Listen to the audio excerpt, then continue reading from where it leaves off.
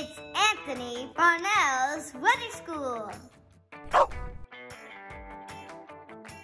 This is going to be a really fun one. I have a good feeling. I have a great feeling. Today we're doing some arts and crafts. This is Storm the Weather Dog. I am meteorologist Anthony Farnell. We are going to create our very own cloud chart. It's easy, but it's really fun, and get this, it's actually educational. So, Storm, you have all hands, all paws on deck here, which I like to see. We only need a few things for this experiment. Start things off with cotton balls. This is going to go a long way to create different cloud types. You need some glue to put it all together. Any glue works. And then you're going to need a couple different colors. We have yellow for lightning, blue for rain, and then the black marker here to show the different levels of the atmosphere. So let's get right to it. To start things off, we're going to want to divide up the atmosphere into 3 different levels. So for that, we go low, pretty easy, mid, and upper.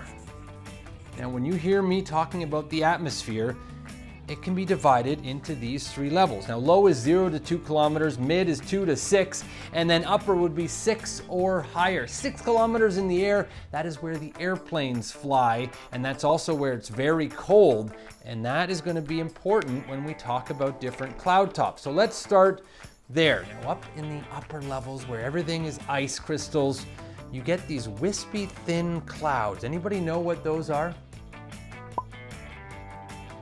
Anybody else know what those are?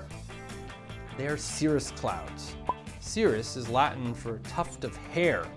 It also looks like feathers. So there they are, up in the sky. They're also associated with a warm front. So if you see those cirrus clouds, you know the weather is going to be changing. Now let's write that in. I'm going to glue it after. Upper level clouds, cirrus. Now on a beautiful summer day, like hopefully we're going to have soon, you end up in the afternoon with some updrafts. As the ground heats, so does the air, and it starts to rise. And then you create these beautiful fair weather clouds, we call them. They are cumulus clouds. Now cumulus clouds, oftentimes when I was a kid, I dreamt of taking naps in them. C-U-M-U-L-U-S.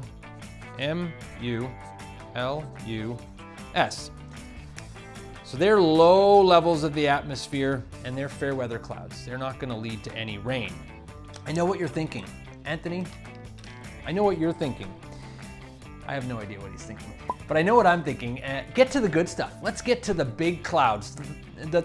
See, I'm getting excited. The thunder boomers. For that, those are cumulonimbus clouds, and you're going to need a lot of cotton for this because they are going to take up the entire low, mid, and upper levels, and that's what makes them so big, so menacing.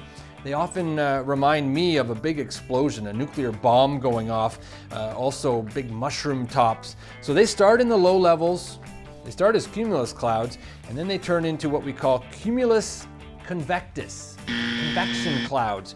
And as that updraft continues, it goes all the way into the upper levels of the atmosphere, where, as we know from cirrus clouds, it's so cold that everything turns into ice crystals. So that creates an anvil up at the top. Look at the size of that cloud.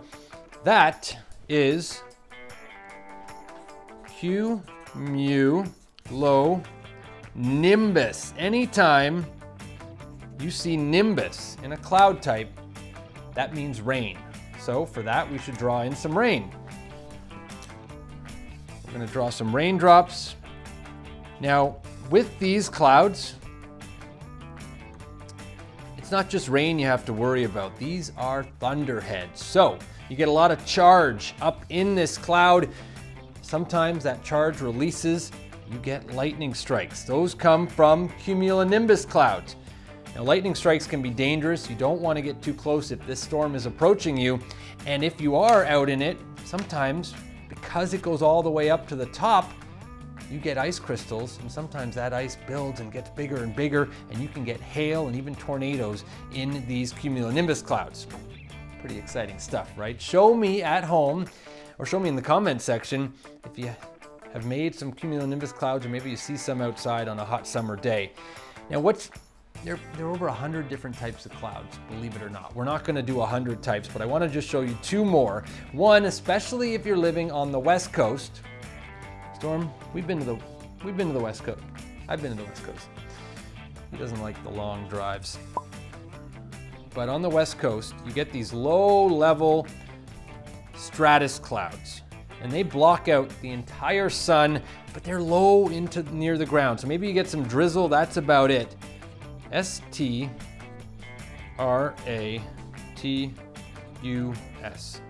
It's been a while since I've spelt. Stratus clouds, you might get a little bit of drizzle. That's about it.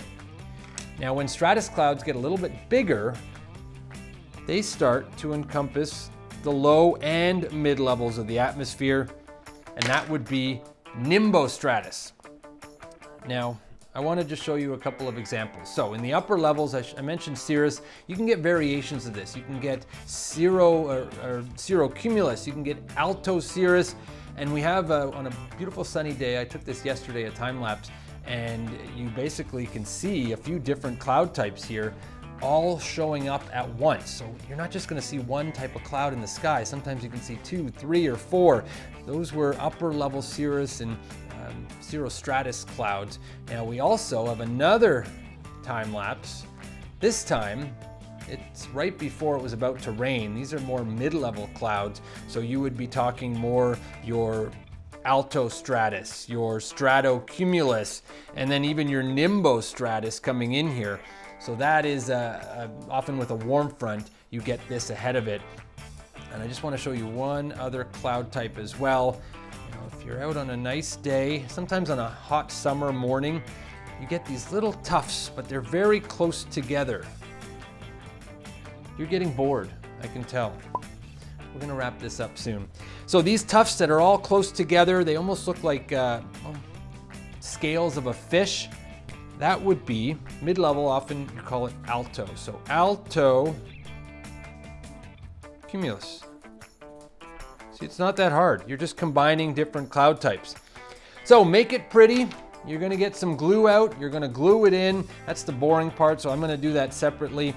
But you have low, mid, and upper level clouds, and combined, well, basically you get weather.